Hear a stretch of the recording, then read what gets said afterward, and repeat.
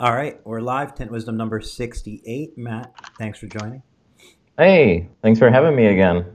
It was just a few short weeks ago, but we have some different topics to touch on today. And the main focus of today's live stream is going to be Facebook ads. And we're going to take kind of a deeper dive into them. And I think since that's a topic, obviously any topics anybody has questions or whatever, throw them in there. But we already know who Matt is. We've already kind of gone through the back end and so on. So I just think like it's less of one of those like deep conversations that maybe people don't want to interrupt with questions, and more of a ask me anything for both of us on this topic and anything. So please throw in the questions as they come, everyone.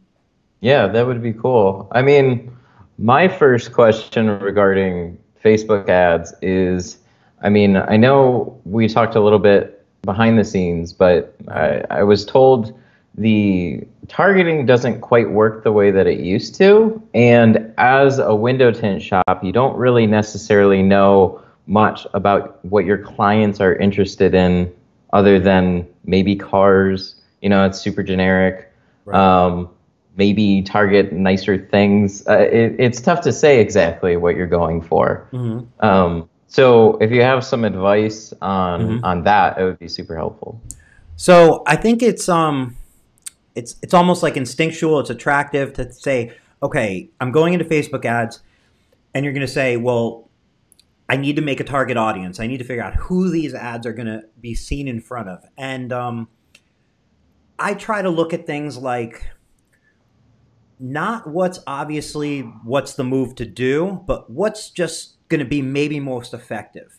So to Uh-huh. my mind, I'm saying if you're in step one, if you're in kind of stage one of building ads and so on, I go, why not try to target people already looking for window tint to start off? So I guess my first and foremost, I'm just saying, I think the first Facebook ad anybody really should make should be retargeting ads for your website. Simple as that. Okay.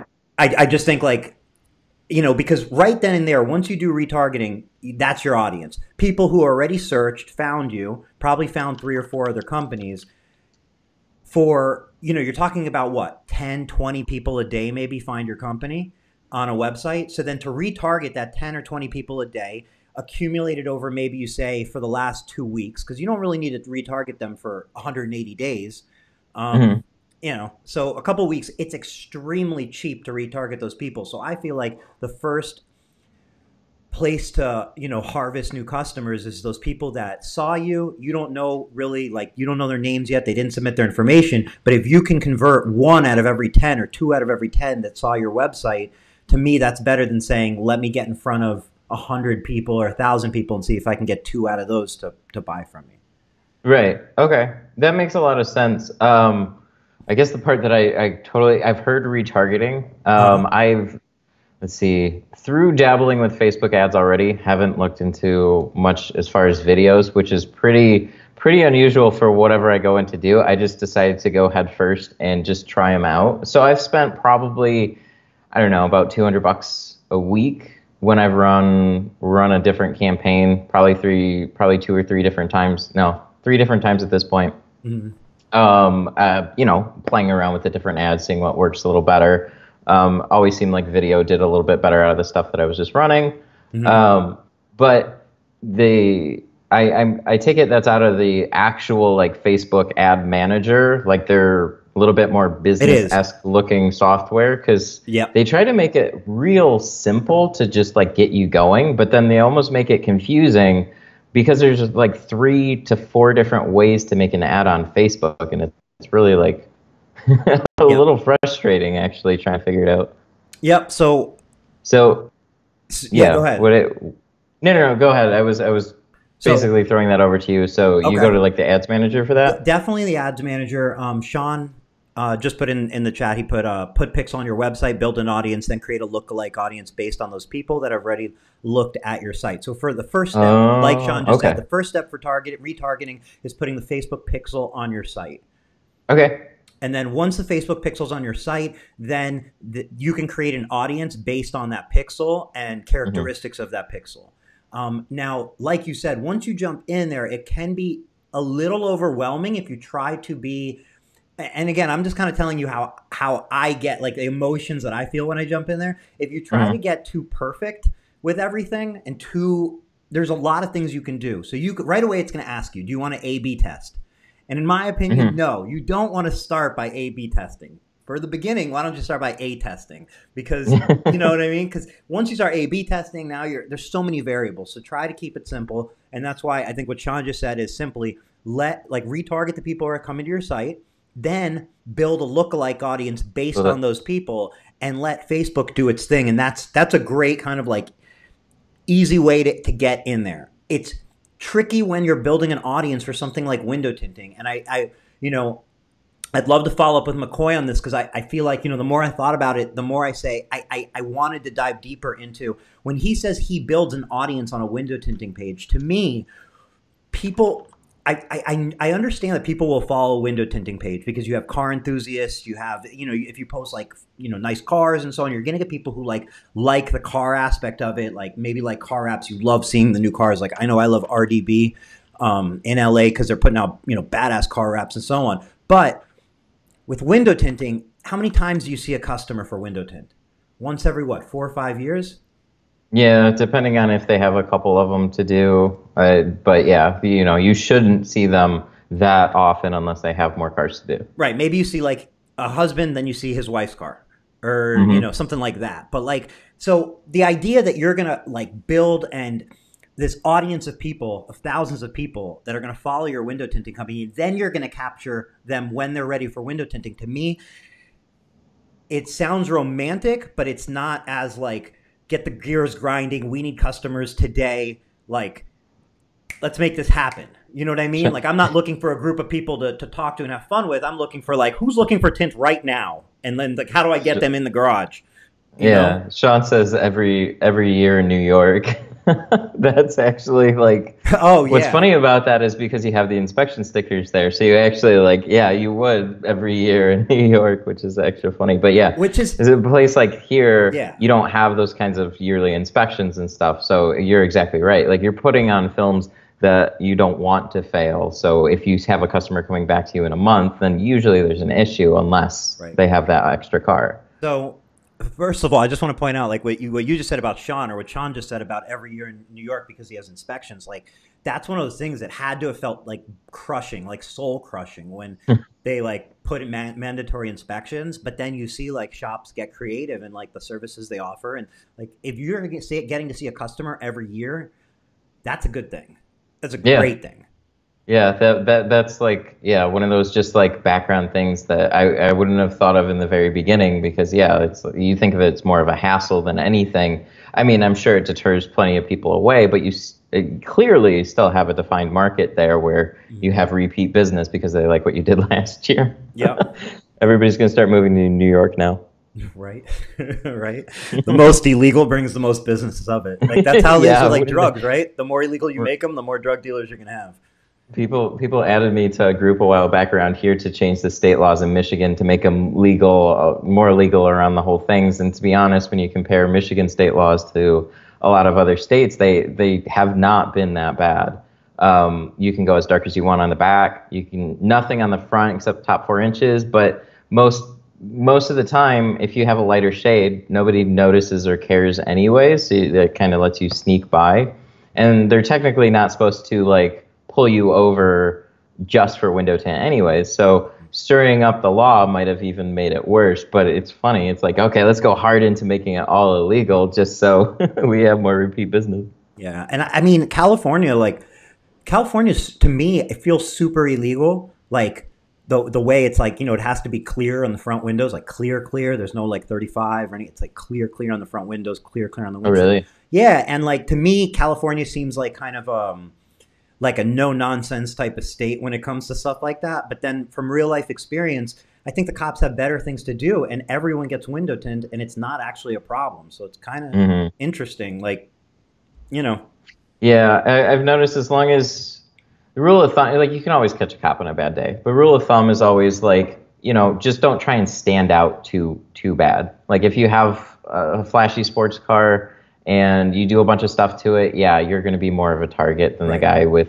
an Explorer with some Or light windows on the front or if you've something got a like that. Nissan So, Altima with like a loud muffler and dark tinted windows, then you know what I mean? yeah. Or like, Yeah, you're telling them to look at you at that point. You want the attention, but yeah, you got to be careful. yeah. So jumping back into Facebook audiences, there are some audiences that I think are fun to play around with. There are so there's there's a couple ways that I think there's like hacks to getting good audiences, and one of them is there's audiences where you can say like people who purchased a new car recently. So that's actually an audience. So like if you pick that as an audience and you target that audience with an ad specifically to, did you just get a new car? Well, Uh-huh. do you have window tint on that car? And like Yeah. that whole did you just get a new car, and you're showing it to people who just got a new car, like I feel like in ads that's sort of like, yes, I did. You Yeah. automatically feel included and attached to that ad, and you know they're talking to you. Uh-huh. So I think that's like definitely just like one category if you're looking to or like target, people on Facebook using not like using an audience beyond just retargeting. I think one place to start is, people who just bought a car for flat glass. There's life events like just purchased a new home. Oh, yeah, that's a good So one. those are actual like sortable, ways to target people on there. I So think you go ahead. Oh, sorry. I just went to YouTube. I think YouTube's down right now, which is really weird. Sorry. I was trying to share something, but yeah. Sorry, I got distracted. No, no worries. So The little yeah, the little basically what you were saying earlier with the Facebook pixel, make a lookalike audience, and then whittle that down to retarget them on Facebook. That to me makes perfect sense. I wish I saw just basically a summary of that when I was going into this, because it makes perfect sense.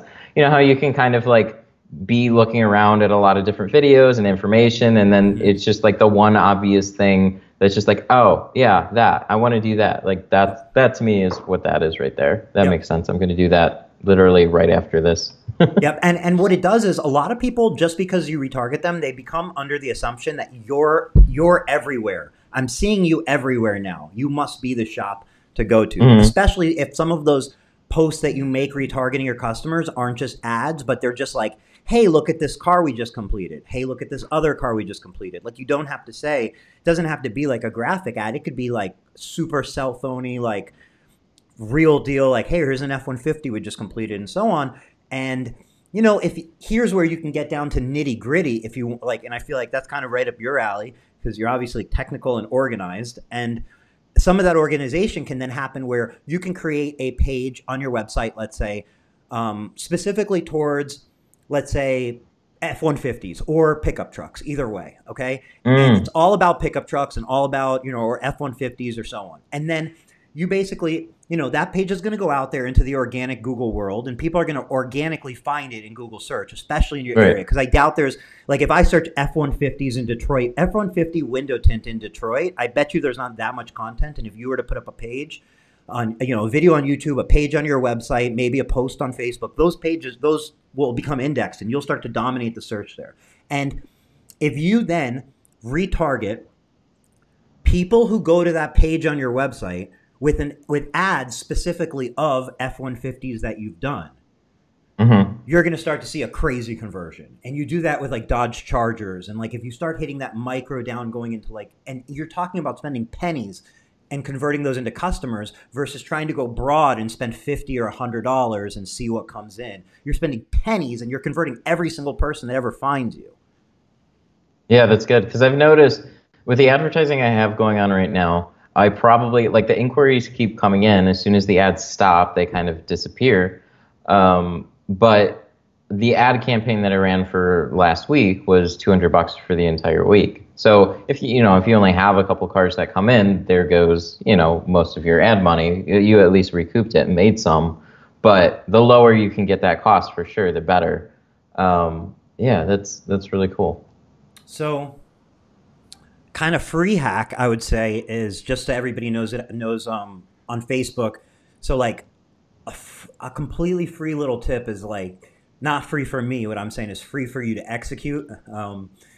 Is you may make a post on Facebook and it only gets, let's say, seen by 30 people, and maybe Hmm. you get one like, and that sucks. But that post is somewhat likely, like posts do get indexed by Google and come in the search results. And if your post does, and I can't put a number on it, it's going to be based on the quality of the post, and do you have a lot of text in the post? So like if you're just posting like solar FX 5% or geoshield 5% installed on this Honda Civic, like that's probably not going to get indexed by Google. But if you write a paragraph or two talking about, this Honda Civic was tinted with solar FX, 5% window tint and blah blah blah with window tint and Honda Civic and so on, that post can get indexed by Google, and right then and there, you're going to start to get traffic from Google to your Facebook page. And then you're potentially retargeting people who interacted with that post from the back end too, because you can do retargeting based on interactions. Okay. No, So that's good. free I ended posts, up, free sorry. posts on Facebook, it's worth doing. It's not about Okay. like one a day. It's about like, can you do five in a day? Because maybe one or two of those get indexed. Right. No, that makes a lot of sense. So, and I'll periodically check Google. I'll switch over to like anonymous mode and check in my area, just retyping in, common search terms, see where things pop up. And there's definitely like what I've noticed with mine, because a lot of the stuff is going right onto YouTube through my live streams. I'm at least completely dominating the video section in my Killing, area. killing. And Yeah, do they come there's up in the nobody Google else. search itself, not just on YouTube, but in Google search? Yep, it's Google search. Whenever it wants to Right. show up videos, it's literally just a long list of just me. Yeah. Nobody, What do nobody you, else. what do you think that does? And then like Yeah. Patrick just put in here, I'd love to work just on trucks all day, no shrinking and just lick them and stick them. Well, you can do that by overwhelming the internet with content of you installing tint on trucks. You'll get more I trucks. yeah, I don't think it's a coincidence that like one of my earlier cars was an Audi, and then I got another Audi, and then I got a BMW, and then I got a Cadillac, and now I got literally like a CT6, and then I got an XT6, and it's just kind of like, Lays this off. is Yeah. interesting. Yeah, and they were all like carbon jobs, which is really fucking cool. Hmm. Um, so super happy about that. Yep. And then what you were saying about putting the pictures and stuff on your website is I've tried to do that. Hmm. I periodically will add a bunch, and I've also been making dedicated pages for basically like, so I have like a gallery right off the beginning. It's Sure. primarily just pictures, shows off the work, and then you click on it, you get some more pictures, and then you get the full video live stream and some text on the side at least about what was going on it. Just some like keywords and stuff that would hopefully pop up a little bit better. But you can actually like, it's for me, it's a portfolio of what I've done. Yep. And then I'm just going to keep adding to that, and you can just do page after page So, after page. right. So, best case scenario, like you said, you have a gallery, and that's going to be your curated posts or curated pictures that really Hmm. like highlight your work. They shouldn't feel like, they shouldn't feel 100 years old. I'm just saying, sometimes not to you, I know they don't, but I'm saying like if you have a gallery on your website and it has 6 pictures and they're 100 years old, Yeah. that's not a good gallery. It should be Right. tons and tons of great pictures. Then, like you said, create dedicated pages on your website. These are static pages that you build out. They're linked probably in your menu somewhere, and these are pages that focus on one topic. So the same way you have an automotive, a residential, a commercial window tinting page, you can have a page about Tesla window tinting and a page about F-150 window tinting and a page about ceramic coating on F-150 and so on. These can be static pages. So you could do, for example, like, something about like F-150s, and it could talk about on that one page window tinting, and then you could talk about paint protection, and then you could talk about ceramic coating, all on the same page. And what's going to happen is people looking for any services regarding F-150s are going to find your page. Then the Uh-huh. third layer of that is now as you're doing F-150s, start creating blog posts and make each project a blog post. And those are going to be Oh quick. yeah. You're going to type quick. You're going to embed a video, maybe put some pictures, a couple of captions. Maybe they're not going to be the best pictures. Maybe it's not going to be the best looking F-150. Maybe it's a little rusty or whatever. It doesn't matter. It's creating fishing lines for you to hook a future customer in, and it's easy and fast. And blog posts go. It's like a news post. So like once, a few days after you have more, every time you post blog posts, they move downward essentially, and you Hmm. don't see them eventually. So what I'm saying is if it's not the prettiest car, it's fine because it's not your gallery. It's not your dedicated pages. It's just the engine that's saying your website's growing. Exactly. Most of the time, I mean, you could get easily caught up in trying to make sure everything looks super well. But most people aren't looking at what you're doing anyways. So, and most people are scrolling through. So when you have something that looks like, I don't know, halfway crappy, like they're on to the next thing already. Yeah. So most of the time they don't pay attention to where it even comes from. So you're your own worst critic on all that kind of stuff. So 100%. You don't even know what people are looking at or like thinking. Like they may look at a page and you focused on the colors of something and some box and like they scrolled past that. They never saw it, clicked off. Like people don't.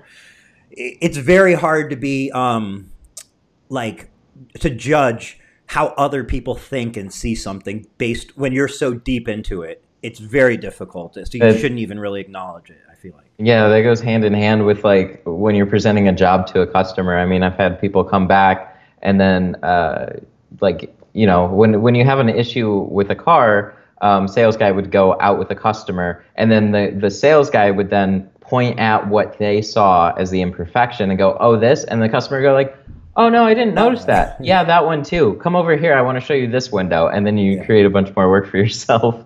Yep. And Sean mentioned when you upload pictures, make sure it has metadata. So, metadata's like, for example, like renaming an image or a video. You can tag pictures and videos and so on.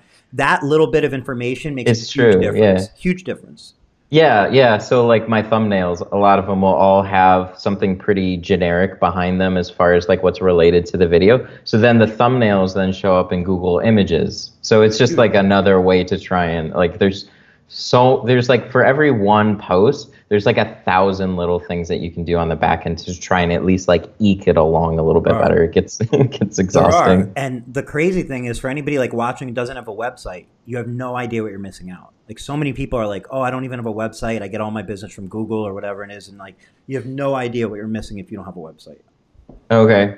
To be honest, I almost want with my little chat bot, I almost want people only on Facebook right now. Before I was like, okay, I'm going to make my website, and I've done it. But you can put the Facebook chatbot on your website. That's true. Actually, I have the Wix one. And you can I got to change that. No, you're absolutely right. Because I mean, they do like a couple of different things, whether it be like the Tint Wiz quotes or the little chat thing in the lower corner. I should swap that out for the chatbot. Man, it's made life so much better. Good, I bet. So why don't we jump into talking about that a little bit? Because your chatbot is the best thing I've ever seen for like, it's like the best, easiest, but like seriously, nobody's like, what I'm saying is like, it's so simple to set up, right? But it takes thought. It doesn't take any money, but it takes thought and it takes like kind of thinking step by step, and it takes an organization of what, if and what. So like you hit the nail on the head, because a lot of times it's like, what are your hours? And you click it and that's the end of it. It doesn't like continue a conversation. People don't think after that one step. And like, I kind of, if you could talk about like, what you did and how it's going for you. Yeah, sure. So it's been a little bit of a roller coaster, and one of the fun things about it is like it can be we can have actually like a little collaborative effort with everybody in the community that wants to participate. So I'm going to be releasing a video that kind of goes over like an outline, shows a little bit more of what's going on with it, because on the back end, without seeing it, it might sound more complicated than what it is. But there's this website, manychat.com. You can basically create your own chatbot template. So what that does is like it's if you've ever used an interactive website builder, it's a lot of drag and drop and literally connecting lines together. You can have whatever pictures you want, you can have whatever messages you want, and then whatever the responses are triggers like the next page. So it's just a funnel system to kind of guide people down, showing them like a small tour of what you're about and what your company's about related to what they want to get for their car. So because there's so much information that you don't know right off the bat when they reach out to you, like, that you're going to be copying and pasting a lot of messages that you sent to other people. It was one of the first things that I noticed when I was running Facebook ads was like, oh my God, this is exhausting. And like, I copied, pasted, had stuff on extra notepads, started making keyboard shortcuts, and that really helps. But you just don't necessarily have the time to always cater as well as you want to every customer. So when somebody messages, it's as simple as like get started, and then it showed a little window of like, hey, what windows are you looking to have tinted, or what are you interested in? And then they can, from there, you try to whittle it down to what are the most common things. So they can always just bypass it and then just type a message and like ask what they're interested in right off the bat, and then you'd get a notification. But if they go down the little rabbit trail, the way it's designed right now is you would click on like, do you want the sides and the back? Do you want the front doors? Do you want, the whole thing with the windshield? Whatever the most common options that you want to offer are. And then it'll then specify into like truck or SUV, depending on where you want to go as far as your pricing goes. And then it'll, like, once you figure out that much, it's like, okay, now I can throw either a price or whatever I want to at them. And so I set mine up to not only show them the price, but to also show them some images of like the display boards that most shops have hanging up in the showroom. So they'll have like some visual representations with the film, and then it'll also pop up it could pop up pictures of cars. Like I like to include my live streams right in the very beginning. Still playing around with it, but yeah, it just takes them on a little visual tour of your company, explaining pricing, film options, and then collecting that automotive data, like, or what, flag glass or whatever, to get to the point where you didn't have to copy and paste anything, and then it'll push you a notification when it gets to the end of like, I have it set up so when they go, would you like to schedule an appointment? If they say yes or no, it doesn't matter. It'll push me a notification with a summary of what they're interested in and what they like, as far as like what their vehicle is and would they like to schedule an appointment is what I know. So I can scroll back through and read it if I want, get the whole conversation broken down. But I really want to build like a better, what I would call client mousetrap with the community, because like everybody I'm sure is going to have their own take on this thing and have a different way that they want to tweak it to what works best for them. So it would be a lot of fun. But yeah, it was smart. super cool. It's smart because if you do it in the sense, like if you put a Facebook ad out there and let's say the way they respond is just their name and phone number, if you have, there's scalability issues there, right? At some point you're going to say, I can't handle all the people that I have to respond to all day. And then you have to get somebody to handle all the people. And eventually they're not able to handle them all. You have to get two people. And then eventually, you know what I mean? Like but this way it's yeah, freaking, and like, forget it. A couple of things I've noticed with the way it's set up right now is like I went through all this work, I set it up, designed it in a way that I felt worked really well, showed it off on Facebook, and then I was watching some clients. They just completely ignored it and just blurted out what they wanted. I didn't land a single one of those clients, but I noticed everyone that took the time to go through that little trail was my client. And then they were the ones that were booking without it being an issue. And I was just like, holy shit, this might just be an interesting way of weeding out different types of the customer that you don't even, you kind of have a sense like, oh, maybe they're just price shopping. Maybe they're just super impulsive. I'm not saying that you wouldn't land any of those people, but like it was just really interesting, the clear difference between those people. Oh, and I feel like there's for sure people who look at it and click off of it. And like, that's what it is, but it doesn't matter. Like you're never going to get 100%, but which group do you want to get and how do you get them? And that's all that matters, right? Yeah, I was really happy. It's just like right off the bat, the type of clients that I was starting to get, I didn't know if I'd have to work myself up over time. And I'm sure, more will come with time, better clients or whatever. But like just in the beginning, it was like already I'm starting to land $300, $400 carbon jobs right out of here. Oh. And like, dude, that's awesome. You can do it from anywhere. So really, really encouraging right off the bat. So Patrick put in the chat, kind of off topic, but the Tint Off is rescheduled for January 12th through the 14th. Oh, so, I just saw that, yeah. Yeah, Tint Off is rescheduled. It'll still be in Orlando, but it won't be in September. It'll be in January, the 12th through the 14th. Think you'll make it? What's January look like for you? I hope so. But me and my wife were just talking about it. We're going to have, at that point, a 2-month-old. Well, congratulations.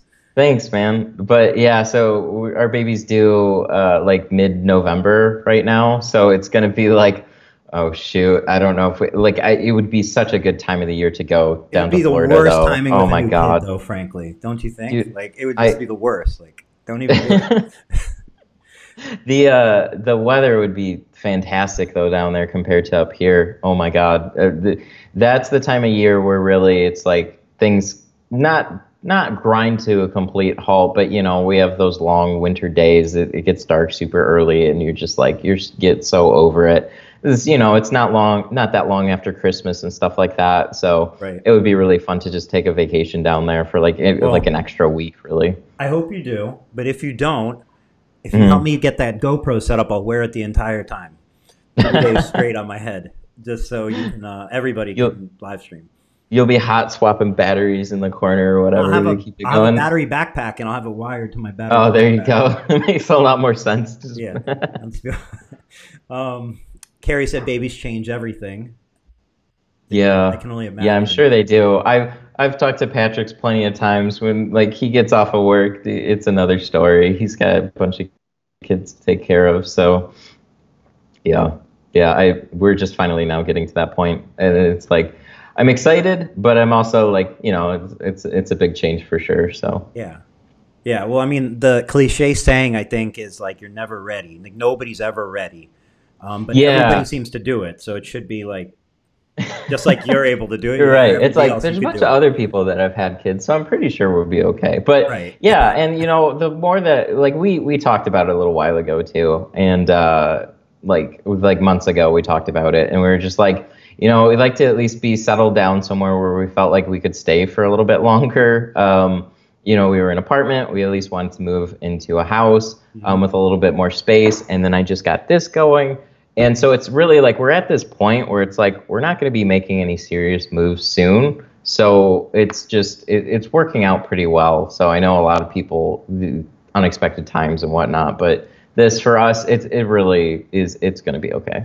Yeah. Well, it's um, it's an amazing example you're setting in the sense that like you set up this business. It's a unique business. It's going well. You're working from home, and then Mhm. you can have a kid and like it's a cool model. It's just a cool model because like if you're not home, that's a game changer. That's completely different if you're 30 minutes or an hour away from the house with an Mhm. expecting wife, with a new child, the whole deal. So like I really feel like I hope, I'm sure tens of thousands of people see your YouTube channel, but I hope it clicks because it's an opportunity for a lot of people. Maybe aren't happy in their own job, maybe have to drive really far, whatever it is, and it's a high quality of life. And I don't, Yeah. you're not really sacrificing. I don't know the sacrifice. I don't see it. It's not apparent. No, it was intentionally set up this way. I've just I don't know. I've never wanted to necessarily set up my own full blown shop because it seems like you either go hard now into a lot of services, and I know you don't have to. There's some that can be window tinting specific, but just like from my experience in my area, you either pick up a couple of businesses or you go really hard into offering more than just window tinting and like be like a little bit of an encompassing place that offers a little range of services around window tinting like PPF, vinyl work and stuff like that. And then you bring in some extra employees and it's a lot of extra work. But if you want to stay specifically in window tinting, even then, like, you know, you get tied to your shop, you have operating hours, you're setting yourself up to be on customers' time, not your own time. And that might sound selfish in a way, but I just, you know, getting there 9 a.m. And then waiting for people to come to you. And then you get people that just don't respect your time here and there, where they just don't show up for an appointment or Yeah. whatever the case may be. And then you're just left twiddling your thumbs, waiting for the next person to show up and then eventually ramp up your business. But you're always tied to that space. You always got to be there at those hours and stuff like that. For me, I just like I'm handling things at my own pace. I still have a shop that I take care of 2 days a week, and then I come back here for the rest of it. And I'm just trying, you know, between now I've got more time to do content. Now I have more time to like actually put into the one car that I want to do, and then broadcast that to the people that I want to broadcast that to. So it's been, I don't know, a really, really cool setup. I'm super happy with the way that it's going right now.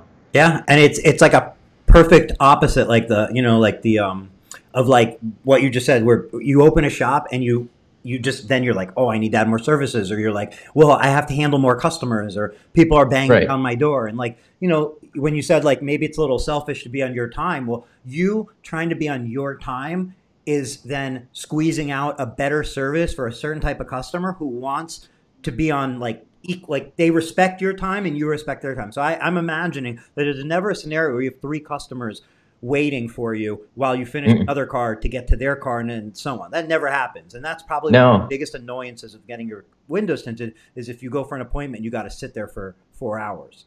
Yeah, that XTS that I did with a full windshield, I scheduled that out for like 4 hours. And I was just like, we're going to just warm up to this car. I get to talk to chat. The guy Mm-hmm. said, literally, he's like, look, I don't want this car rushed in any way. So he was like more than happy to let it sit. He Right. dropped it off at 9, picked it up at 3. And it's like we just made a super cool morning slash early afternoon of it. It Yeah. was a lot of fun. Yeah. But that's the way I like. And earlier on, I never really thought that was much of a possibility, because I was raised around automotive accessory companies and seeing mechanic shops, and everybody has a shop and they pull in cars, and that's what they do. That's the way things are done. Right. But I've always like kept my eye open on other things. I've always questioned a lot of what is done and why is it done that way, and are there different ways or better ways to do basically absolutely everything that you do. I try to go with what works best, but with that creative angle where you can kind of just, and then, as live streaming started to pick up, as we started, the channel starts picking up a little bit more, but I noticed this really good connection with my community when we went live and stuff like that. So I really wanted to do something Yeah. that facilitated that a lot more.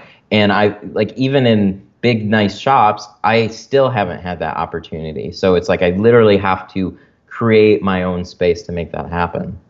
Yeah. Well, your shop now, behind you, when the lights are lower and you have kind of the neons going, and right, the way the backdrop looks like Boom. it's boutique. It's absolutely boutique. And for anybody who comes across it online, I feel like once they see it, it's going to be hard to unsee it and go with a shop. Mhm. Once you know how much care Matt takes of the installation and it's streamed and how much time he takes and so on, and there's no rush, and you know that you're doing it, it's hard to then, if you care about your car, put it in just some random person's that you don't even know what the person and that's a business too. There's nothing wrong with that. But this is an Mhm. example of doing it a different way, it just gives a different result. Simple as that. Yeah. And it's a different value for a customer. And you're going to naturally attract customers, I think, that are a good fit for you. Yeah, I really think so. I was nervous with, talking to customers, like, because I never had this.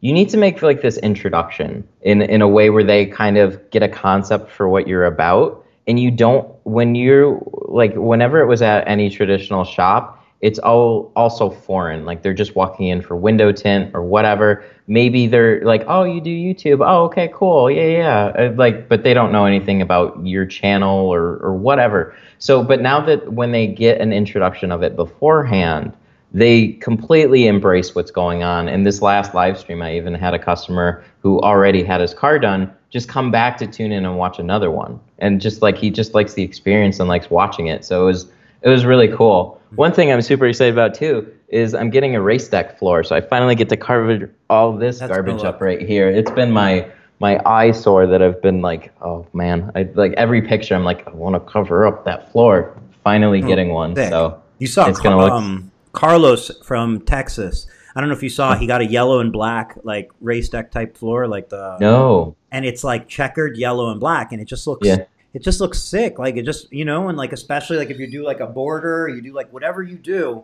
yep. it's like game changing transformation for how the floor looks. We're doing a dark black border with a lime green border around that, or like on the inside of that. There's a lot of with like a lighter gray in the middle. It'll look really, really good. Yeah, I'm super excited for that. I bet. Good for you, because that is going to take like you. It already looks like you're getting your car tinted in a boutique, like in a studio. I mean, it fits your Uh-huh. name perfectly. You know. Yep. Yep, that's exactly like the whole studio vibe to this place is really what I wanted to get across, even though like, working at a bunch of different places, I always paid attention to. It's like, so how much money are we doing out of this little space right here, right? Mm-hmm. My working with my dad, he has a 6,000 square foot building. He can pull in a lot of cars and stuff like that. And like a lot of the time in the beginning, it was just me tinting out of like a small bay. Like that's all it was, in and out cars all day long. And it's just like, you don't need a big space. You don't need like a crazy space. You can do whatever you want with like a small space. So You can, and we're going real hard into like, I don't know, some tech and just some lighting and shit like that. It's super fun. it's cool because you embrace the small space and you Hmm. put it in the forefront and you make the most of it and it becomes a value as opposed to somebody who's maybe like, oh, I'm just tinting out of my garage. So like, Hmm. blah, blah, blah. Like it's all mentality. And, I think like you said, big shops, like, you end up making all your money in one little area, but you have a big shop. I think anybody who has a shop tomorrow morning, the first thing you should do when you walk in there, if you have the opportunity, is look around and see how much shit you have around your shop that is taking up space that you haven't looked at or touched in like a year. And if you haven't Yeah. touched that shit in a year and it's on shelves and you pack stuff up, get rid of all that shit and use the space. And if you don't use it, at least it's empty. It's better Hmm. than packed with shit like rims and all sorts of shit people accumulate. It's crazy. Boxes. Yeah.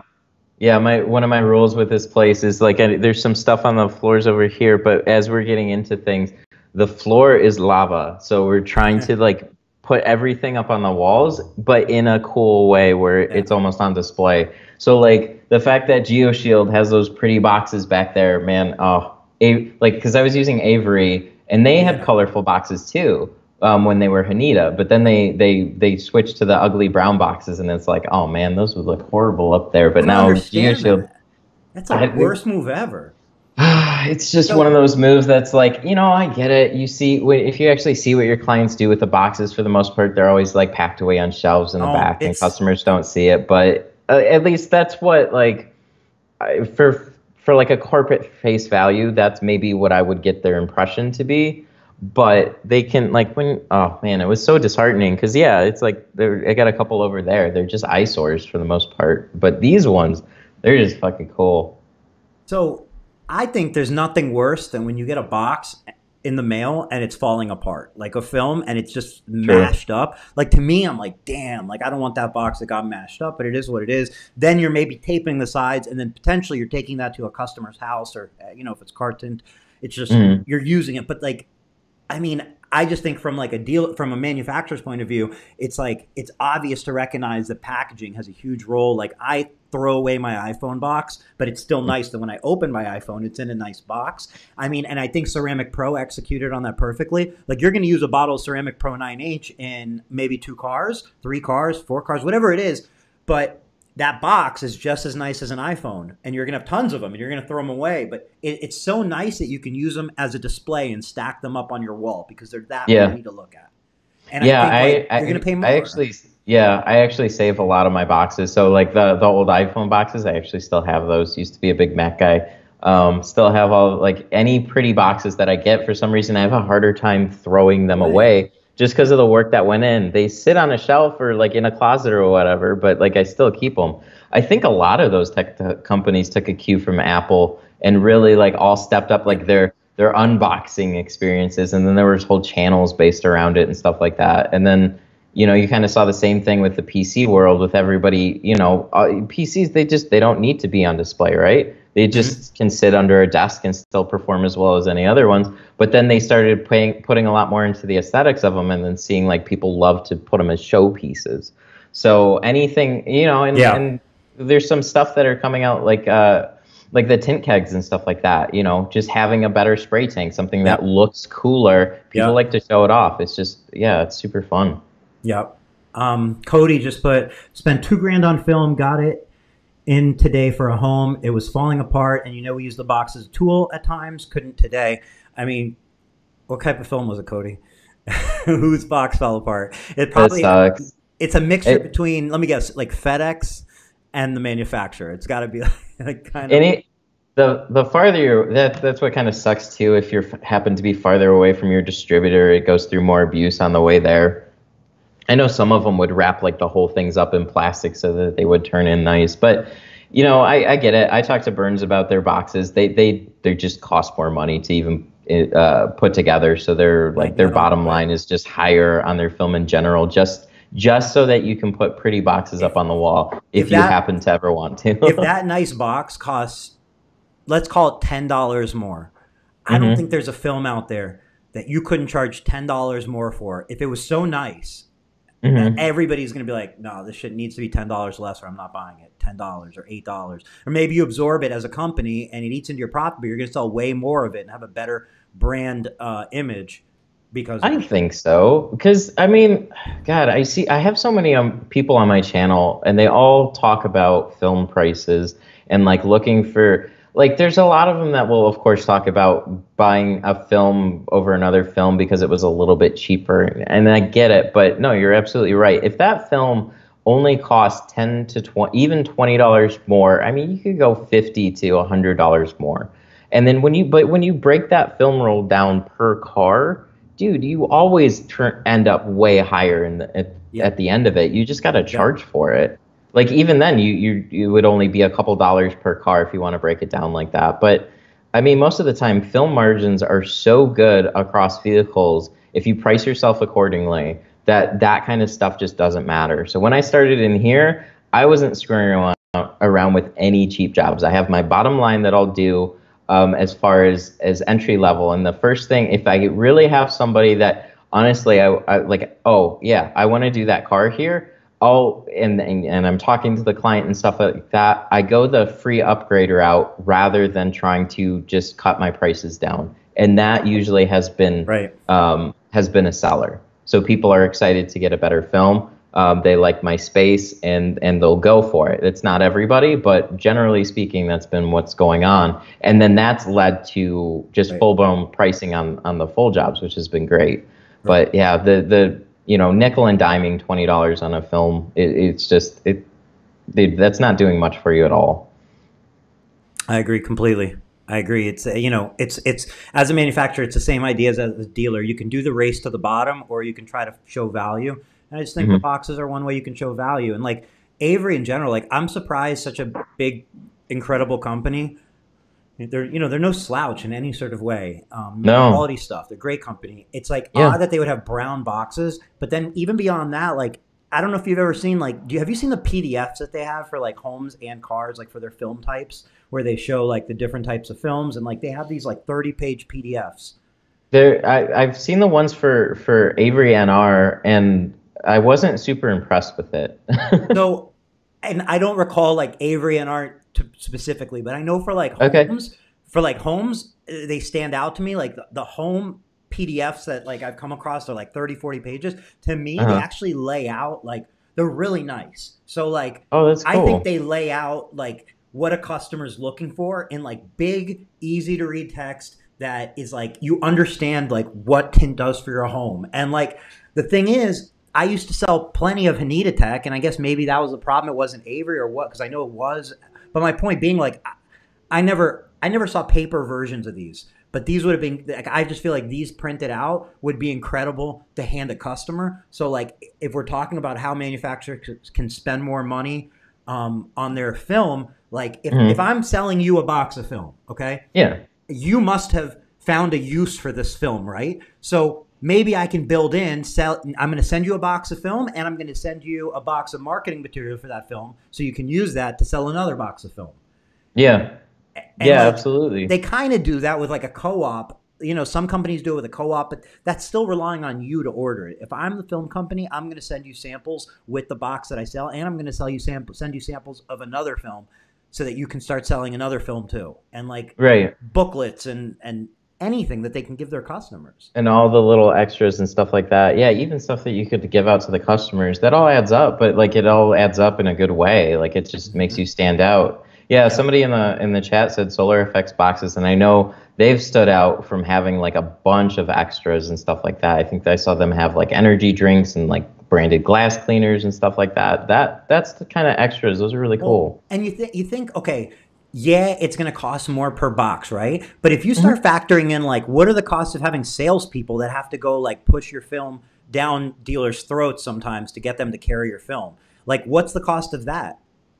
That's true. So if you're using it to like supplement something like that, it makes a lot more sense.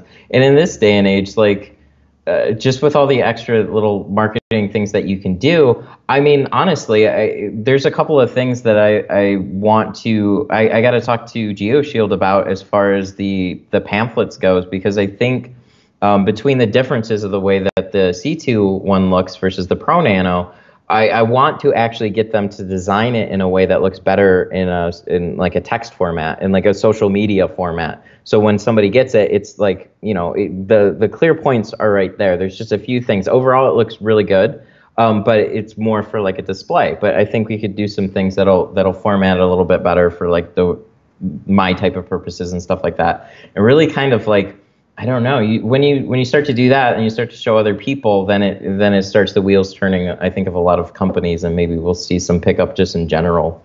Yeah. So that would be really helpful. Yeah,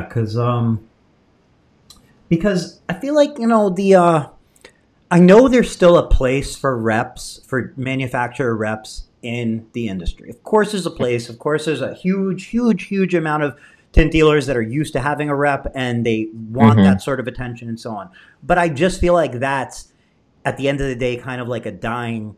It's going to be less and less. It's not going to be more and more. And communication online between dealers and manufacturers is going to be the more and more. And like, I just feel like manufacturers have to figure out the ways they can add value and reach customers directly, their customers, which are the tint shops, versus not investing that and it still being so much of an effort of men on the street, or men or women, but like people on the street. It's such a cold hard sell. It's really difficult because most of the time,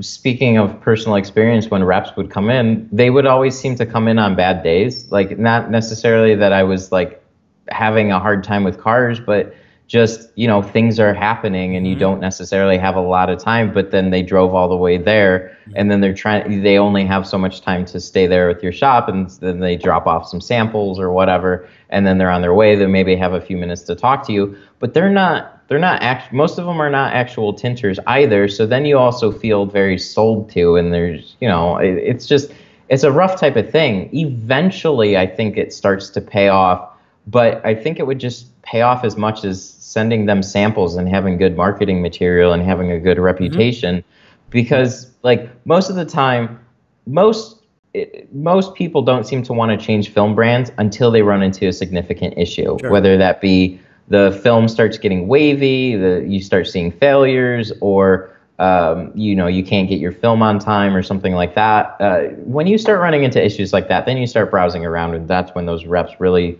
start to make their money back. But yeah, overall, it's something that's a little bit, I think a little outdated. I'd agree.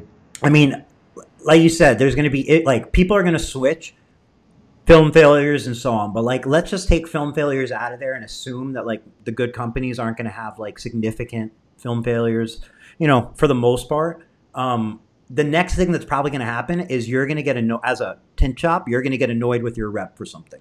And it might be your rep put a dealer too close to you. It might be your rep's unavailable. It might be you got the wrong film sent to you, or it just didn't arrive at all. It's like that kind of shit. And like, I just feel like as a company, like if you're manufacturing film and you're looking for dealer loyalty, instead of twisting a dealer's arm for loyalty, because that's never going to work, just like invest in making sure those other things don't happen. And when they do happen, there's a good system in place. So you feel good about it. Because like, excuse me, I'll give you an example. I use DoorDash, and there's like, I mean, everybody uses DoorDash. Who the hell doesn't? But a couple times, DoorDash, like I got the wrong food. Like it was like missing stuff or whatnot. Like it's happened. And when it happens, like, man, in my mind, I'm like, now I have to call the restaurant and explain to them what happened and all. And like, to me, I'm like, I don't want to do that shit at all. Well, DoorDash doesn't want you to do it either. You just click on their app. It asks you, was it a problem with your order? You say it was. And then their resolution is they'll give you back more than the amount of the food. Because your initial thing, you're like, well, I just wanted my food. Well, that's fine.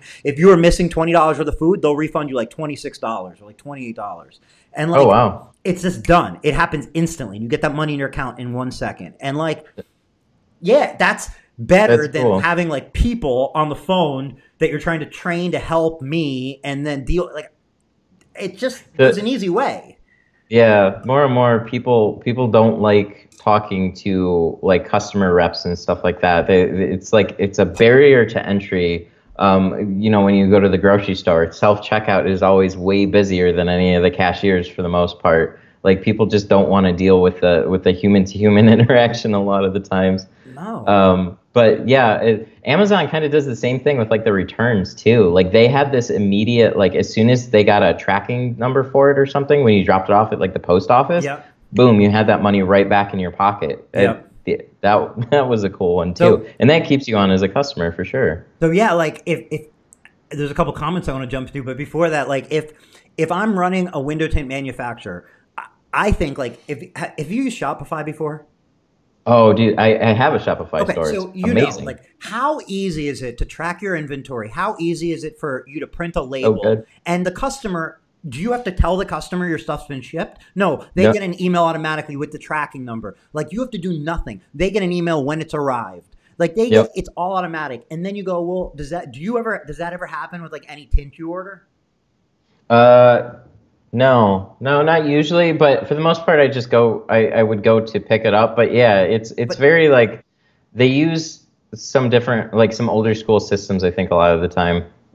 yeah, but like like okay, Ceramic Pro has like if you order from like certain distributors of Ceramic Pro, you're gonna get that Shopify experience, and like I just Mhm. think like if you're Eastman, what you're going to say is, well, we have all these systems in place, and we use Salesforce, and it's so many layers, and we have this system works with this other system that works with our They use ordering systems Salesforce and too. systems. But like, right? But here's the thing: like, if that's the case, I understand that becomes the burden to doing it, but it should also be the reason why you realize it's so necessary. Because the companies who do say, "Oh, we're not doing that; we're going to do it this way," they're going to save so much manpower. They're going to add so much accuracy and better customer service to their process that you're going to do it eventually. It's gonna happen. I Okay, so I could like nerd out on Shopify for so long. I haven't dealt with a lot of e-commerce platforms, but I have dealt a lot with WordPress.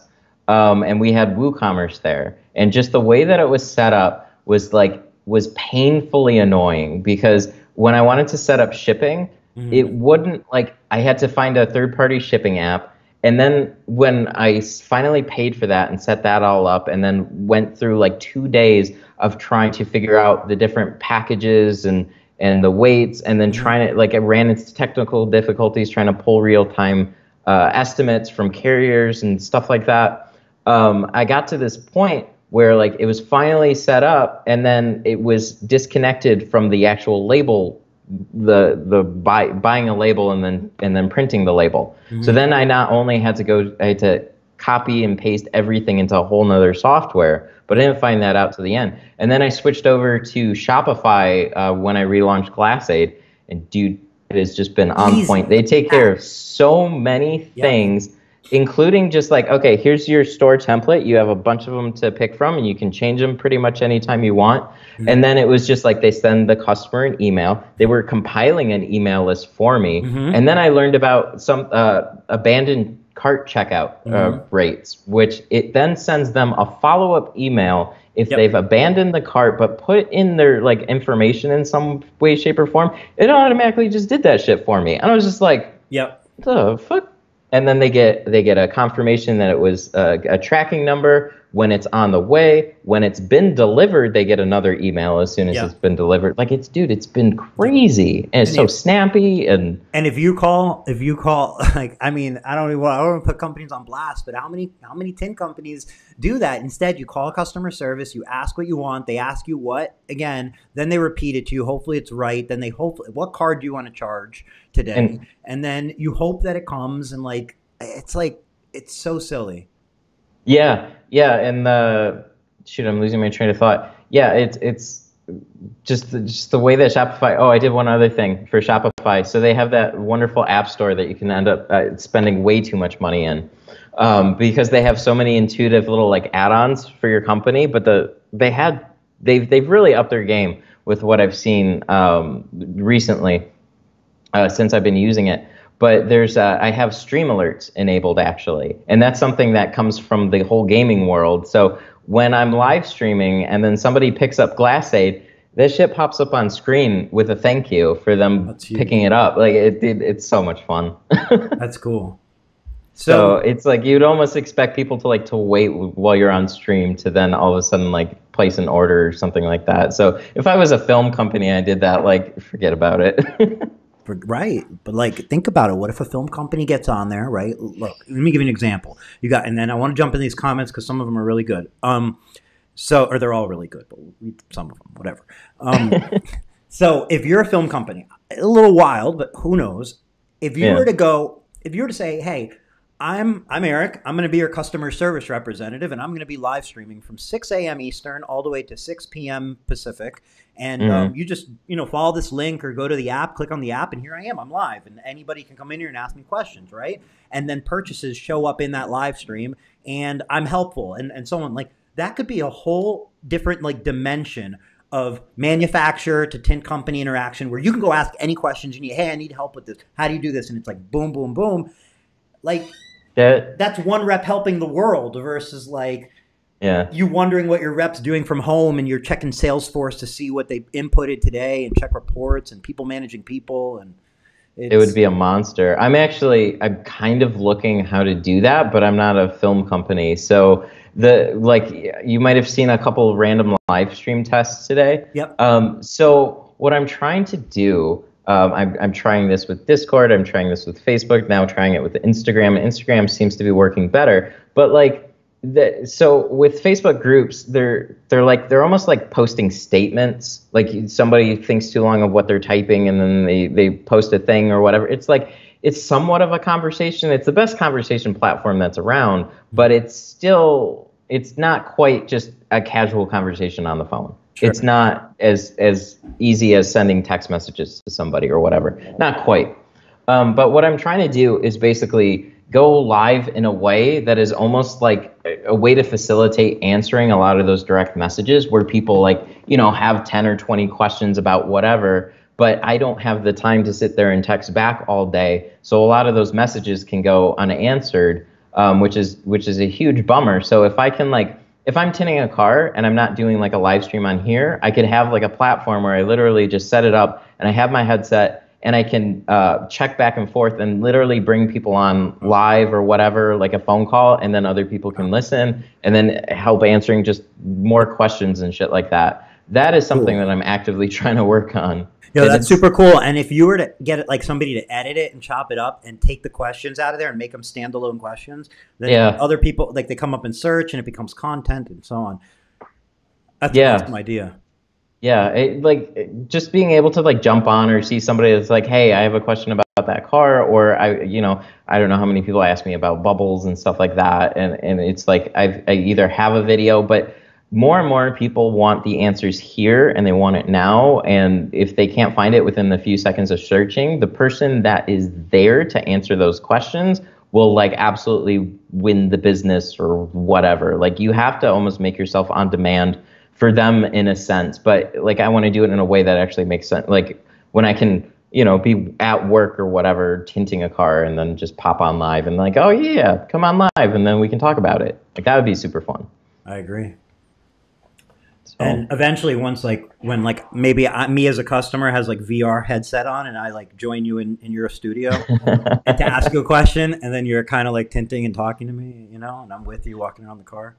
oh, that'd be funny. Coming. Yeah, right. Like who knows where it could actually go. I've had a couple of people ask me about like doing live one-on-one video chat training in some type of way, and I'm like, they were actually coming out with more ideas than I were, as far as like, yeah, you could basically just have a car as a template. That would be enough to help me out. Like, even though it's not the specific car, it would be enough. And it's like, oh, okay, cool. Maybe we have to do something like that. Mm-hmm. So, So, Matt Piazza said 44 Tools has live chat if there's questions, and 44 Tools I think is like definitely on the ahead of things. Like they run a great e-commerce site, they run a great social media site. Like they're do a they? good example. I'm curious. Do they like? So I know a lot of tool sites do, like Tint Depot does too. But do like? I mean, as specific as you have a problem with like a car, like could they be as specific as something like that? Like I'm sure it's not quite I the feel same as like having like a live tinner answering questions, so but 44 Tools, and I haven't used their live chat, so if anybody has, please put it in there. But 44 Tools, Yeah. my understanding, has an auto spa tied to it as well. So they have an auto spa. Again, just my understanding, the building is an auto spa and it's a tool company. So to me, that's cool because you're probably interacting with people who know all the services and the tools. They're more than just customer service agents. They know it in depthly. So I feel like for them, they probably can answer very specific questions. Okay. Yeah, I know Tint Depot does a good job of that with like specifics on tools and inventory and stuff like that. They're pretty good about that. But the people that handle the chat aren't tinters in that regard. So that It's would be an interesting twist on it for huge sure. opportunity for like videos like on YouTube. Like if you were to say like, well, how do you deal with whatever this problem on this specific vehicle, and you use this tool, and they were to do step by steps. I mean, I think step by steps are the Wh- best way to sell tools. Why aren't there videos on most tools It's on crazy. sites? Okay, it's That crazy. to me is insane. Crazy. Let me push it a little further. Why aren't there like, well, it's just something that I guess I came across in personal experience where I was like, why doesn't this exist? But like when I was doing a lot of like printing graphics, like commercial graphics, like Okay. there's so much different media and different like you could look at a graphic on a window and go, okay, I see that, but like how did you make that? What materials? What did you have to layer and order? What is that? Is that a solvent? Is that a latex and so on? And what I'm saying is like there should be, simple as like, hey, that's window perf. This is what you need to print window perf. You need a printer, you need the perf, maybe you need laminate. This is the tool you need to install it. You can do it dry, you can do it wet. These are the advantages and so on. And if I'm looking at that, I'm going to go, I'm trying to get into window graphics. Okay, I need that printer, that ink, that, and like you'll sell more of it that way because I feel like printers in general and those types of medias, like you almost have to learn from somebody like how to do it or experiment on your own. But like it's not that simple. It doesn't lay out to you. It's not like buying a home printer and you're like, well, here's a printer, here's paper, put it in there and it prints. That's Right. not. But Yeah, just having a clear-cut tutorial on how you did like the cool image that's on your own website for like a graphic or something like that. Yeah, exactly. Like there's so many of these tools where you don't really know what they're like until you feel them, but even having some sort of visual cue of them laid out in a row and then somebody bending them in a way or just like talking about them or showing use cases and stuff like that, there's like none of that. no. And you still see on Facebook all day long, every day, like, how do you tint this, like Subaru, whatever, like how do you, and like if you're a tool company and you're like showing that, like I was looking the other day, unrelated to window film, how to like get rid of mold from under a sink, like in cabinets. And like, the guy goes through it and he's like, there's different type of molds, this and that. And then the next thing you know, he has a spray and he's like, this is a spray that's the best one I found. And I'm like, I'm buying that shit. Like that's it. I Yeah, that's don't it. even know. Like it's probably a commercial for his company. I don't know, but it seems to solve the problem. I'm done. And like, Yeah, and for like a lot of so when a lot of these tool sites they lay everything out there and it's cool because there's everything there, but it's also confusing to anybody that's getting into it because they just see all these random tools they don't know which ones right. they need at all until they have somebody lay them out. Okay, when you're going to tint a window, these are the ones that you Yep. probably are going to want to lean towards, or the ones that I use in my experience, and then they're just like, yep, let me get those. Yep. I think you break it down, right? Break it down like, hey, you're an automotive tinter looking to get into flat glass. These are some of the tools you can use that you probably already have, and these are the ones that you might want to get. And like if like, hey, I'm getting into tinting, I think this might exist, and I feel like maybe even 44 Tools is the company that did it. Where like, if you want to get into automotive tinting, is there a package of tools you can buy that kind of gives Mhm. you everything? I want it all. Like, I don't even know what I need, but just give me everything I kind of need to tint a window. Yeah, I know. I You know know? a handful of places do actually do that, and that's cool to see. But man, it's you could take it so much further. I Mm-hmm. see, and there's like so much direct incentive. You're selling tools. Put a video out there One about the video could tool, all night. You're and, gonna get cha-ching, cha-ching, and because then it's you take sales. that video. Well, what? It doesn't need to be long. Like nobody's gonna Yep. sit there. Well, I mean, you could have a top 5 video on popular tools or something like that. But for the most part, you just want like a quick, hey, what's this tool like? Where's it helpful? Do I need the thing? And then you just take all those videos and then you just boost them on Facebook or something like that. Mhm. Yep. Yep. Oh, Yeah. I mean, so many that's missed opportunities. so. I wanted to address. a couple comments specifically. Cody mentioned that he didn't even get a shipping confirmation on the boxes that got destroyed, and that the order I'm talking about is our very first film order with them. Cody, I don't want to put the company on blast, so just say the first letter of the company's name, so you don't actually have to say the company's name. And then I'll say it. But just at least give us the letter of the first name so we can know who's sending out shitty boxes, because if they're called out, this is the thing. If they're called out, then they're going to improve. But if they slide under the radar, there's no reason to do anything better. Yeah, but some of that could also be definitely out of their control where they didn't intend that to happen. But yeah, it could definitely be out of their control. UPS, FedEx, like shit happens. But yeah, because partial responsibility goes to them still, though, if they're sending out shitty boxes. But yeah, very true. They could have done something right. It does. Sometimes you'll package like 4 boxes together. Like it's a security box. If you're shipping security film and you don't put those those heavy duty cardboard corners on them, like that shit's gonna get ripped up as hell. Like that's 1,000 pounds of film in a box. So like if that happens, that's not UPS's fault. You can buy those corners and stick them on there and make the box arrive right. And like, yeah, who wants to get it destroyed? Seen those, those like straps around it too, and then they get jostled a lot, and they'll dig into the boxes themselves and start ripping them apart too. So, what do you do with a box of 12 mil security film where the box is half ripped off on the side? What do you put that in another box? Like you don't have a box. Like what happens is that film starts to get beat up unless you use it right away, or you can't really store it because it's if you put anything on it, it's just gonna start putting pressure on the roll. Yeah. So the other thing I wanted to mention here, I thought was funny. Jeremiah Bianco said, sometimes I like to see when a company is not offering me drink bottles and t-shirts and banners. They are not all about branding. Sometimes to me, I'm cautious of companies that have tons of useless branding items. And then Carrie said, my feelings are hurt. And as she sips out of a Tint Wiz mug, and then he clarified, he's just saying some companies seem to be all about branding and not much about everything else. I'm weary of them. Jeremiah, I completely agree with you. So what I don't like is when a company, like if a company sends me like a stress ball and like maybe like a pop socket and like a I don't know, like a bunch of shit that is like this was on the front page of like a promo's website, like to me, it's not about them giving you things. It's not about branding. It's about showing quality and showing that there's effort behind it. So like if you send me a bunch of bullshit, I know there's no effort behind that. I get that feeling you get, That's exactly it. I'm pulling up my cart. I should have one right in here. I don't know. I got to look for. Oh, yeah, there it is.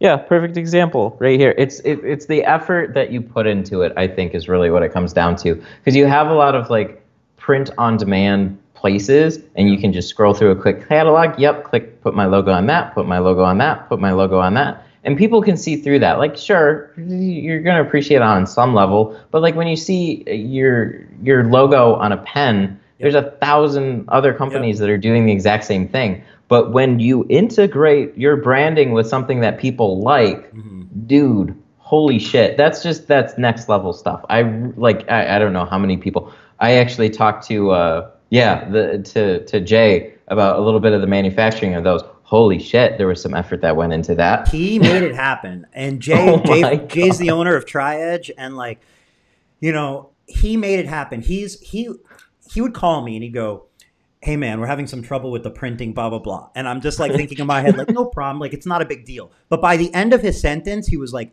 but we think we have it figured out. And that, and it was just like, he was always making it happen, and he made it happen. Yeah. You had to like sponge a primer onto it and then print it and then give it dry. Oh my God, the work that went into every single one of those is just insane. And then Patrick with I hit myself in the face with the dry shrink prep bags too. Like it's just, and then they had the pretty labels on it, and it's just like when that attention to detail on a collaborative product is really, really cool. Hey, it comes down to like if you're sending people things, like either they're gonna find value in it, or like if they're not, at least they should see you care. Like at least like so if you don't put any effort into it, like they're receiving something that has no effort put into it, that you're gonna transfer that no effort into the no excitement when you get it. It's that simple. Yeah. And that goes the same with pretty much, I guess, all branding and like what specifically like Reebok's window films. I think that's why so many people have an issue with so many different companies, is that, you know, we don't at face value see any more effort than a different label on a film that we already know where it came from. So of course we're not going to appreciate it because it doesn't look like you put a lot of thought into the design of what's in the box.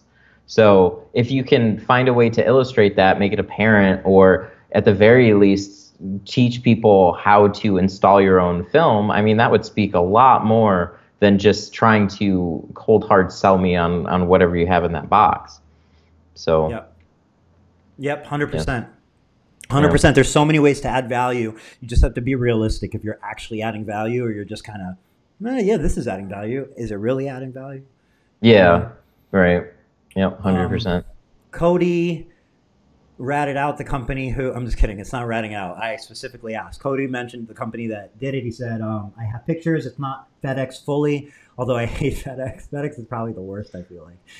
I love UPS. The end flaps are half the size it should be. I already sent him a picture and emails and so on. So that's cool. And like, that's what you got to do. You got to give him feedback and give him an opportunity to correct That's it. And that's Yep, it. that's really important. You got to Yep, give give people them an the opportunity to correct it. opportunity. As hard as that is sometimes in this day and age too. I've seen it on both ends where Mhm. it's like they will try and put the effort into packaging it and sending it out, and then it's just like honest mistakes happen. But yeah, Yeah. yeah, yeah. It is tough to do that That's too. the thing. If you have some Mhm, debris in the window tint and some window film you just installed, you want the customer to give you the opportunity to fix it. So you give the manufacturer that same opportunity. They have to know about it for one, and you have to mhm. be nice. You know, give them the opportunity to fix it. That's how everybody lives and learns. So Yeah, that's good yeah, that you give them and feedback.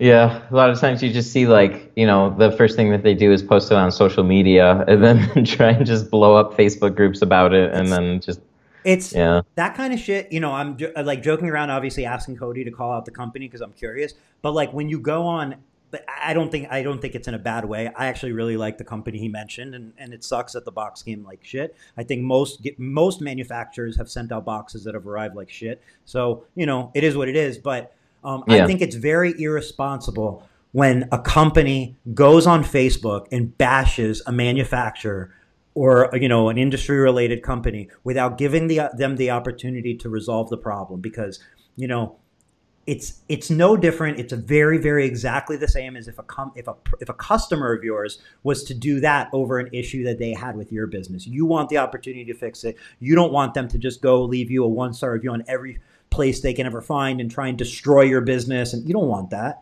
Over Hmm. what? You know, give them the opportunity. And you know, it may feel like fun to build a mob on Facebook to bash a company, but like Hmm. that company is people, and those people, you know, work really hard, most likely, to build that company, and they're trying to do the best they can, just as you are in your own company. And I just that kind of shit. I think irresponsible is just the word I want to tag to it. Like, don't be one of those people who think it's funny to bash a company because, again, that company has a family tied behind it, and employees tied behind it, unless they really deserve it, unless they really Yeah. deserve it. Yeah, and I don't think most people realize, and I put the fault a little bit on the companies themselves, how small time some of these places are as far as like, you know, family run businesses and whatnot. There's definitely a lot of that in this industry, and I didn't even realize to the extent. Shoot, at this point, I think it's probably like 2 or 3 years ago, but I've been tinting for like 11 years now, and I didn't find out until like literally like 3 years ago. They did a live stream like back when United was doing a lot of live streams with like industry business owners and stuff like that. And that was like Fusion. I didn't realize that they were just a small time ooperation in the U.S. You know, I Yep. thought that was literally the name of the handle, and it didn't go much farther than that. Yep. But the yeah, it's just, you know, that goes hand in hand. They need to make a presence for themselves and let, like, you know, you get a sense of the company. And that's what I'm trying to do here. Give people a sense of who I am as a business, and then let them decide if they want to do business with me. But That's it. yeah, if you just stick with the just exclusively the pretty branding and then like a big corporate image, sometimes that doesn't always work out so well when you run into a No. problem like that. No, we're in a day and age of authenticity. And you know, you have to put your best foot forward, your authentic foot forward. You have to be the best you can be, and you know, you're not going to fool anybody these days. Like, you're going to attract people by being the best and by doing Hmm. things that people are attracted to. Hmm. not by trying to tell them otherwise or hide or, scream and shout with ads and whatnot. Hmm. Um, so Oh, Jesus. Okay, I'm I'm going to gonna put the bring this comment on one the to screen and then light. I'll let you take it away. Go ahead. Okay, yeah, I can handle this. So there's a comment from Michael. What does Matt think about Patrick's comment the other night? I just flat out deleted the post because I don't feed into drama like that. It's kind of weird. Like I saw the post happen in the group. I'm not going to call out specifics. All I'm going to say is things seem to be set up in a way that it was just trying to stir up problems. That's all I'll say. I mean, it was a pretty harsh comment right off the bat on the poster side of things that seem to feed into it, and like some people fall into that.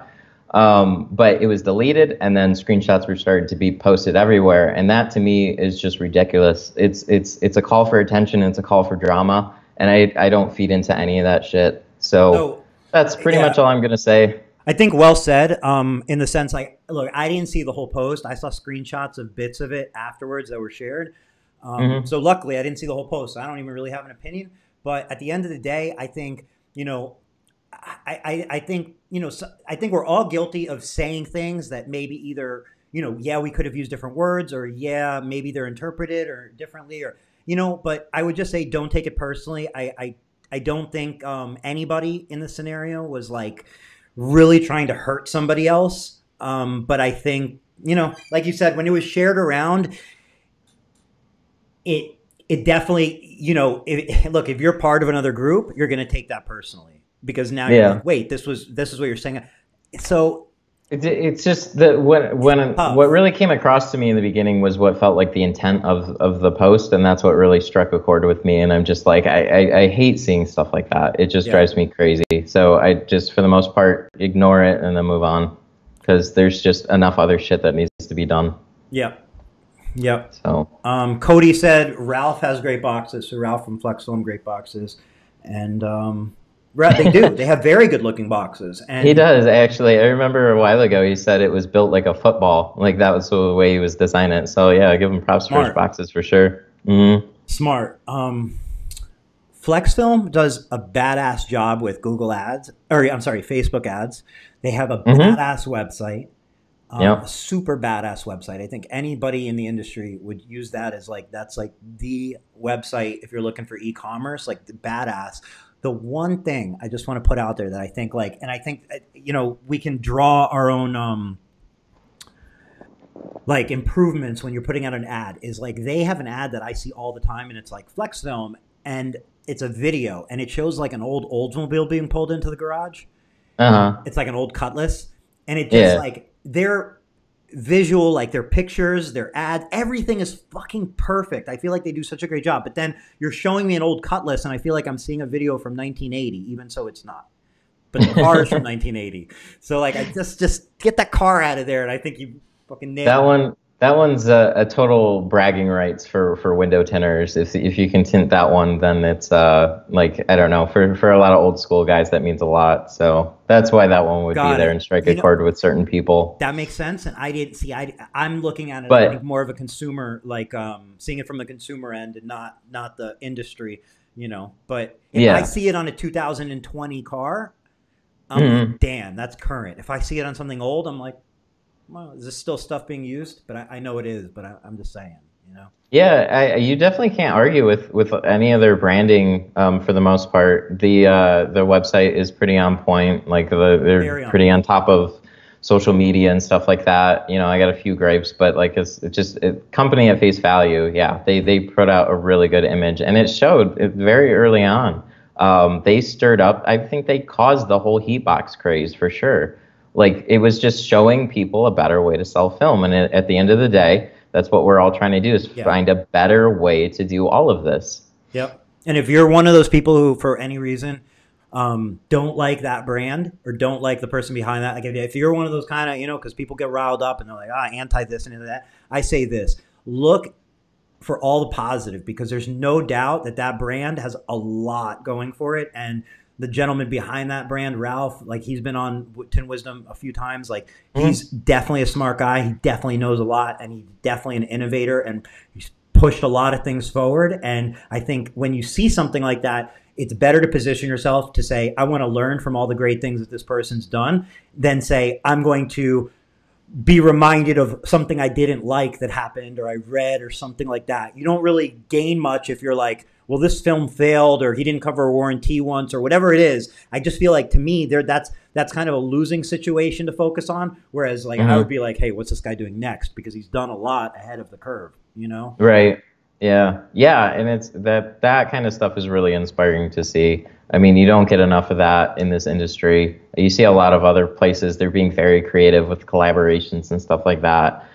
Gaming specifically, like they seem to just be pushing and pushing further into digital as fast as they can and being like extra creative with whatever they do. Who? Say that again. Who is? Like, no, gaming, like the whole Oh, the gaming gaming, industry. right. Yeah. Right, for hmm sure. Right. Yeah, it's just it's cool to see where just social media is going, sales are going in general, like the whole business side of things is evolving, but in such a cool interactive way. It's a lot of fun. Yeah. You know, I don't know how this relates to window tint, but when you mentioned gaming, like gaming's so on the forefront. What I thought was fucking awesome was that like overnight when this whole COVID thing happened, overnight you're watching, I don't know if this was there before, but like all of a sudden like NASCAR is on iRacing on TV. Like you're watching NASCAR drivers play video games on TV, and I'm like, that's fucking cool. Like that just happened overnight, I think. Yeah. Yeah, a big part of it, like that whole thing got a boom because everybody was stuck at home, and then like what, even traditional sports were canceled too. So it's like they got to put an even bigger push into digital and see where that whole thing's going. So there's like a couple of perfect things happened at the time everybody got locked in. So look at what Fortnite is doing. Yeah, for sure. It's just like that I saw recently with the game Fortnite, there was a collaboration with an artist where they literally gave him a concert in the game that everybody could participate and just like Travis Scott, like right? Yeah, it's like, holy shit, that's awesome. Just to like that sort of a crossover, just to stir up business for a video game. Like that's insane. Tell me you couldn't do something like that with the window foam convention. I don't exactly know what you would do, but yeah. No, yeah, we'd get there virtually somehow. We'd all make cardboard Google glasses or whatever they're called. The Google VR. Remember you pulled them out of cardboard and you slip your phone in it and put those over our face. Yeah, that's true. I want to get like the conversations that you have at the tint off. I want to try and figure out how to get those going in a more casual way. I think that's what my goal is right now. Well, I have a bunch of goals, but like that's kind of what I'm trying to do with live. Is like I talked to a guy very briefly today on Instagram, and it's just like those conversations that you wouldn't necessarily have unless you're at the convention. Like it would be really cool if you know, it's so easy to stay on your phone, and I do it too plenty of times where I'm not, you know, cold calling people and just saying, hey, dude, what's up or whatever. But like it would be really cool if you could somehow break down that barrier a little bit more and have almost like Facebook has been trying to do it with their like they recently announced their like watch, or I forgot what it's called, Facebook Rooms, where you literally like you would turn it on and then people could like pop in and out and stuff like that. Basically, like something like that would be really cool. Yeah. So I agree. But cool. All right. Well, we should wrap this up. Hour and a half flew by. I think so. Like nothing. Yeah, man. I do this all the time with some people. It's just like you start talking and then you just lead one thing into the next when you have commonalities on a bunch of topics. Yeah, time goes fast. Yep. Well, Matt, thanks for doing this. Thanks to everyone for watching, especially those who left comments during the live stream because yeah, this was cool. We got to some more comments this time. I know last time a lot of it got unnoticed. I try to involve chat on some level whenever I'm doing something, but like yeah, it's fun to answer and have that type of conversation with people. So, yep. So thanks to everybody, and we'll be back next Tuesday. Have a great night, everyone. Thanks, Matt. Yep. Thanks. Yeah. Thanks for having me. It was fun. Have a good night. Thank you.